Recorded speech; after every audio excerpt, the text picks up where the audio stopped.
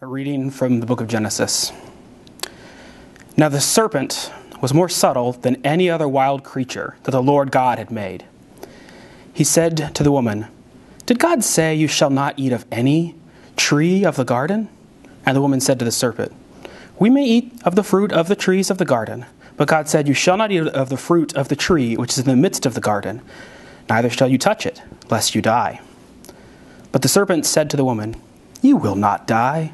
For God knows that when you eat of it, your eyes will be opened, and you will be like God, knowing good and evil."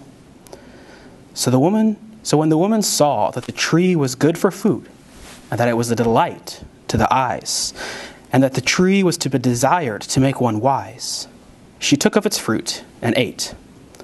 And she also gave some to her husband, and he ate. Then the eyes of both were opened, and they knew that they were naked. And they sewed fig leaves together and made themselves aprons. And they heard the sound of the Lord God walking in the garden in the cool of the day. And the man and his wife hid themselves from the presence of the Lord God among the trees of the garden. But the Lord God called to the man and said to him, "Where are you?" And he said, "I heard the sound of you in the garden, and I was afraid, because I was naked, and I hid myself." He said, "Who told you that you were naked? Have you eaten the tree of which I commanded you not to eat?" The man said, "The woman whom you gave to be with me, she gave me the fruit of the tree, and I ate." Then the Lord God said to the woman, "Is this what you have done?" The woman said, "The serpent beguiled me, and I ate." The word of God for the people of God. Thanks be to God. Please be seated.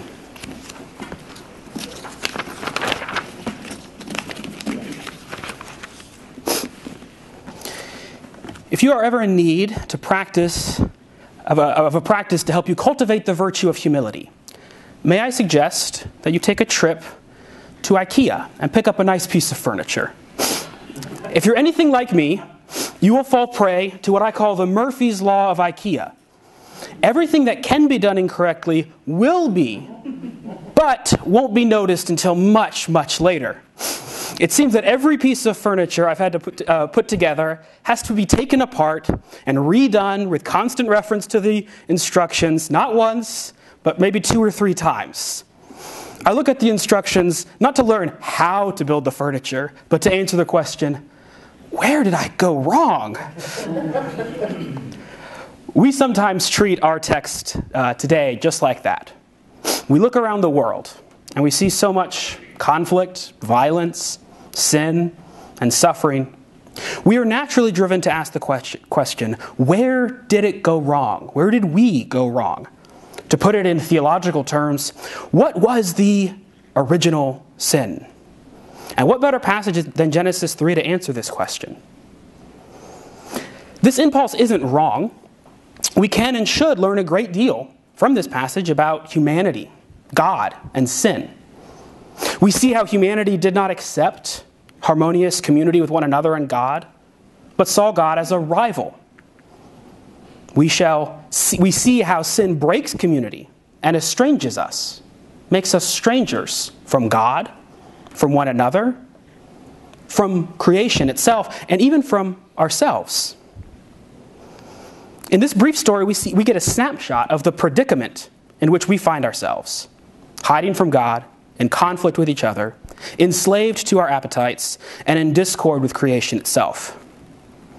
And on this reading, which is a good reading, we recognize our need for salvation, for God to come and set things back on the right course. Genesis 3 is the problem that God answers with Jesus. This is a linear reading of the story, right? We have a primal or original harmony, which is disrupted and broken by sin, and that harmony needs to be restored. Creation leads to fall, leads to redemption. I think this story has more to it than that. I think the linear reading, while not wrong, needs to be deepened and enriched. First, I think if we only had a linear reading, I think it lets us off the hook too easily reading this text. We want to explain the evil in the world. We turn to the Bible. We see here we can blame our original parents, Adam and Eve, for why the world is the way it is. We can turn to the passage and answer the question, why are things the way they are? And we can come away with a reading that explains and justifies the present disorder in the world, conveniently answering our question without making us accountable for the ways in which we perpetuate that disorder in our own lives. The second reason, so I think one is it lets us too much off the hook. The second reason I want to enrich and challenge a purely linear reading of the story is because of Jesus. In the Christian faith, Jesus Christ is not God's plan B, a righting of a primordial or original wrong, but the original intention of God all along. That is why, after the Easter resurrection, followers of Christ immediately change their understanding of how God's relationship with creation works. Contrast Adam and Eve having their eyes opened with the disciples at Emmaus having their eyes opened when they recognize Christ. The New Testament is full of a cosmological Christology, if we want to use a theological phrase, or to simply put it, for the writers of the New Testament, you cannot talk about God's relationship with creation without talking about Jesus Christ. Creation came into being through Christ, is held together by Christ, and is moving forward for Christ. This is the revelation of the New Testament. Not that God uses Jesus as a tool, a kind of band-aid to bring us back to a time before we needed him, but that in encountering the resurrected Jesus, we enter into a new cosmos, a new universe in which death is not. In the Christian faith, we must always begin with the answer God has given us in the resurrected Christ in order to understand properly the original problem. Taking the medicine and becoming whole reveals to us just how sick and broken we were in the first place. So what does it mean to read Genesis 3 after encountering the risen Jesus? Paul tells us that the whole point of original sin is that it shows us how far-reaching our redemption in Christ is.